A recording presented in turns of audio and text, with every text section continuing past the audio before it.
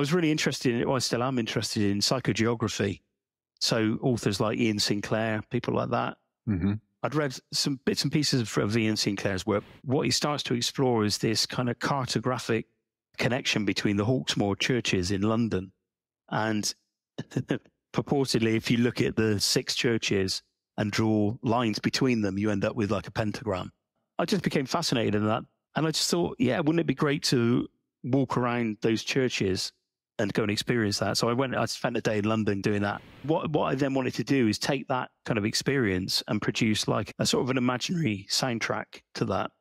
It was all pretty much just based around the Moog generating all of the sounds, so the rhythms, the kind of textural elements. That became the first Hawksmoor album, basically.